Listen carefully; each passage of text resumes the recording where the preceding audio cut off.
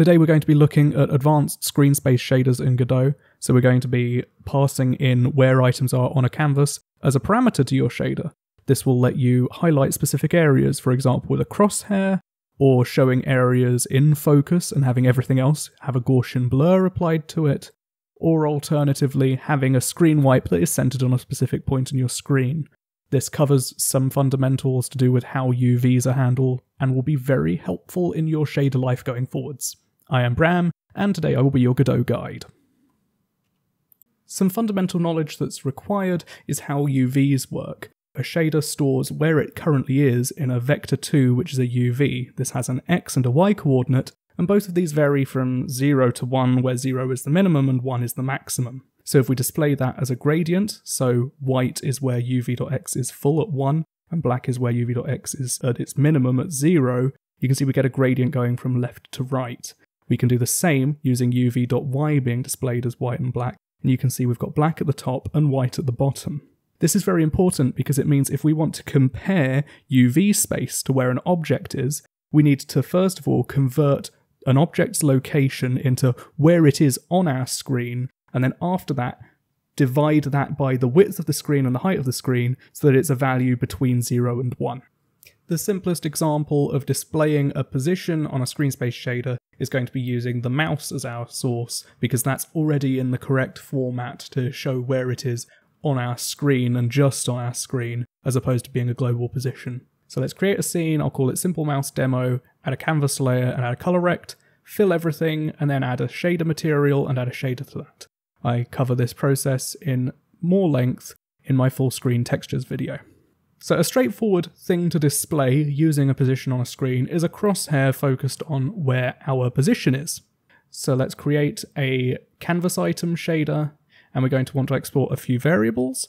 They're going to be the target position, which is what we're going to pass in our mouse position to, and our intensity, which is going to control how visible our effect is, so we can control it later on.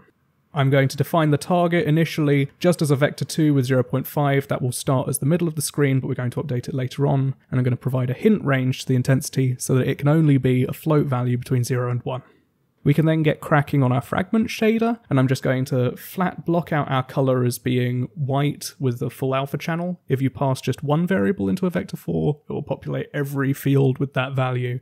We're then going to want to draw our crosshair itself, and we're going to do that by comparing the distance from where we are to the middle of the screen, and we're going to use that as a divisor for the entirety of the screen pixel size on the x-axis when we're checking our distance on the x-axis. This is going to get us a value that saturates at around 1 pixel away from the middle of the screen and then eases out, so it's a bit of a smoother effect, and we can do the same thing on the y-axis. So this boils down to taking screen pixel size .x or y, dividing it by the distance from where we currently are, which is uv, and to target.x and uv.y. So that only checks the distance in the x-axis because the uv.y is the same as the uv.y in the other part of the distance function. And that's the same vice versa for the y version of this. We can then clip out what we don't want to see. So we're going to set the alpha channel of our color, which is already white, to be x plus y multiplied by our intensity. So it's going to be 1-ish everywhere that's a pixel away from the middle of our screen on the x-axis and the middle of the screen on the y-axis. We can then mosey our way on over to a script that we will add to our root node, and what this is going to do is it's going to get our mouse position relative to the viewport using getViewport and getMousePosition. This will return the mouse's position on the screen, which is very easy to convert into the same format as a UV, because all we need to do is divide the x values, which currently ranges between 0 and 1920, by the width of the screen, which is 1920. We're then going to want to update our shader parameter with where our mouse currently is by just passing in the target as t. Let's run that and see how it looks. Sweet, because we checked the distance, it has a minor glow effect to it, which is quite nice. As you can see, it follows the mouse around, and the mouse already has some tracking built into it, so if you move it off the screen, the position will remain where it is, and it won't start to do weird things because our target's off screen. So that's our base case. We now want to try and figure out how passing in a global position to this shader works. Before we continue, let's save that material for use later on. For your convenience, I've already created a very simple scene that we'll be applying these effects to. This is because screen space shaders are much easier to see when there's a background, because I'm going to be doing stuff like blurring. So the background I've created is René Magritte's Empire of Light, as drawn by someone who doesn't have very much time. I've created a simple player controller, which is the Godot icon, and it has a 5-line movement system that just means when I move the arrow keys, it'll move left, right, up, and down. Additionally, I added a small shader to the background clouds to make them bob up and down just to give a little bit of life to the scene. So let's dive into what we're actually doing now. As with the mouse scene, we're going to want a canvas layer, a color rect, make it fill everything. I'm going to rename the color rect so it's crosshair, and I'm going to drag the material from the last crosshair scene in. We're then also going to want a tween, and this is what we're going to use to animate our shader turning on and off. We're going to want to get our player icon. We're going to do this so we can pass its global position into our shader later on. I'm then going to set a variable called toggle, which will say whether or not our effect is on, and then going to export a path, which is going to be a node path. This is important because we're going to have a few shaders, and we're going to want to be able to select which one we're actively using when we run the scene. I'm then also going to call a variable nod, which is going to store the node obtained from the node path. So now we can focus on our process function. Node 2Ds, like our sprite, have, in addition to having a global position and a local position, they also have a function built in which is getGlobalTransform with canvas. This, like getting the mouse's position on the canvas, gets where that position is on our canvas, but it's then saved in a variable that object returns called origin. So if we get that, we get our position on the screen just like with the mouse. However, we don't guarantee here that our object is on the screen. So in order to make our shaders make sense, I'm going to clamp our value so that the minimum is 0 and the maximum is the screen width. That means if our object is off the screen and to the left, it will just display the leftmost possible point on our screen. Once we've clamped it, we can then divide the value by our X size of our viewport and our Y size of our viewport, and just like with the mouse position, we will have values that range from 0 to 1 in exactly the same way as our UV does. We can then pass that into the shader param as before, and let's have a look at how this one works.